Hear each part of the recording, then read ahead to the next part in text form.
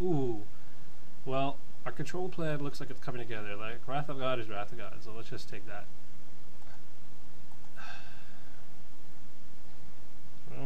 Squadron Hawks.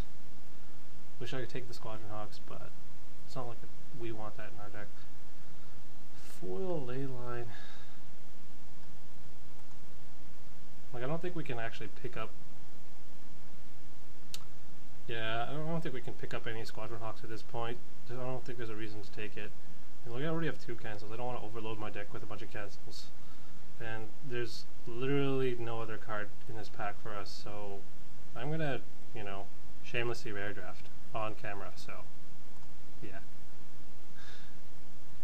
Oh, there you go. That's a big bomb that we want to play. Like, it's pretty slow, but it can be game winning just by itself. And considering like the type of deck that we want to play, I think it fits perfectly into this style of deck. So, yep. Yeah, the pacifism. It's like pacifism or Wild Griffin, but again, like we want to be defensive, and more removal spells is just always good. So, like we're a little light on creatures, but that's fine with this kind of deck. Phantom Beast is actually okay here because if they trade with like a card for this, we're fine with that in either key situation. Otherwise, it's like a big guy that can't get through.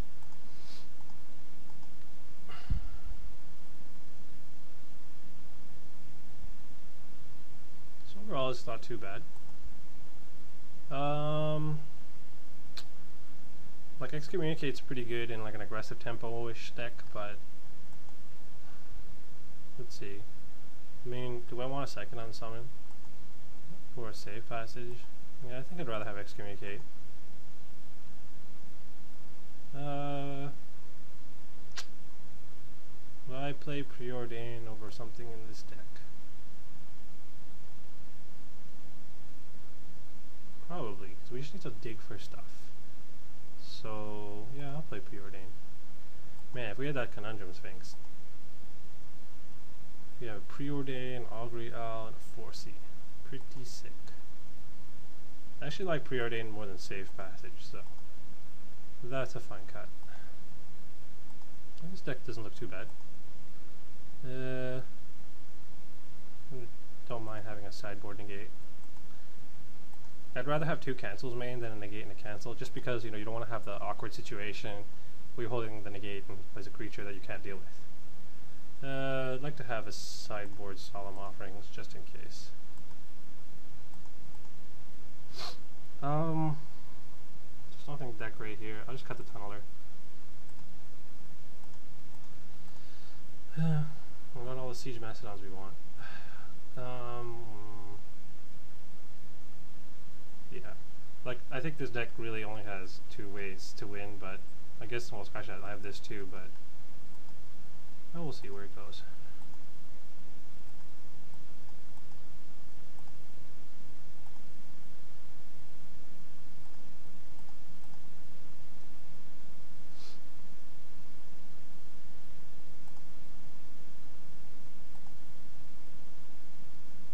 Like we got a lot of card draw here, so.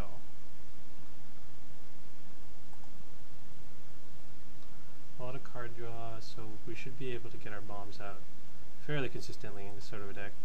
I think that we actually want to run 18 lands in this style deck, so not sure what we're going to cut, but well, we'll see what happens in a bit.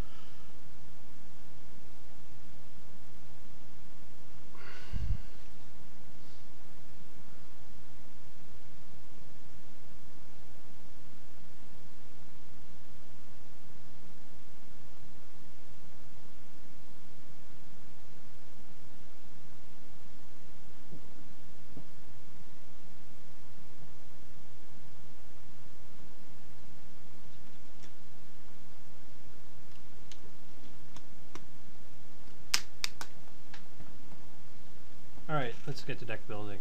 So let's put all the auto includes in here. I'm gonna put Phantom Beast on the side for right now.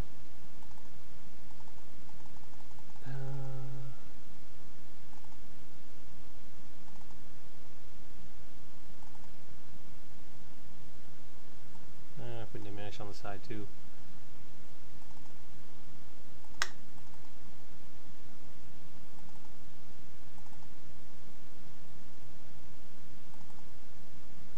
And Excommunicate sit there too.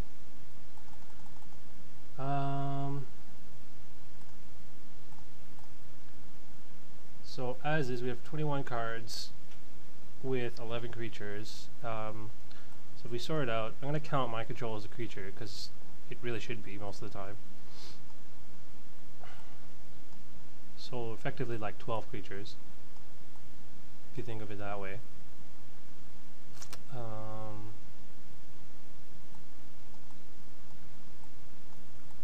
Like considering we have we're sort of light on creatures, like the option is between these 3 cards and I mean, I don't think Diminish is a great card for us. I mean, you can turn their big giant green creature into a 1/1 we could kill with any of our creatures, but considering we're light on creatures, it's not going to be that good. So if we're just using it to like, you know, semi-fog a guy, it's not that great. So it's a card that needs, you know, more work, more things for it to work well, so I don't really want to play it right now. It's probably between these 2 cards. Depends on what we want. Like, 'cause I think all our deck wants is time. Phantom Beast is like a decent blocker and can randomly get in there, so it's like a semi-win condition, but it's also, you know, fragile because of his whole ice caged factor. So I